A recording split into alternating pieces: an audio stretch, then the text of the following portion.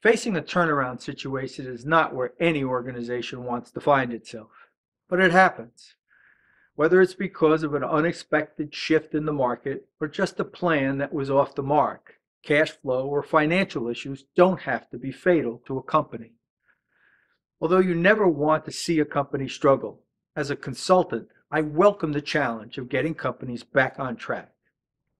My last two assignments range from reversing losses and installing a new management team at a 200-person community mental health center to rescuing a 50-person solar company that found itself deep in debt.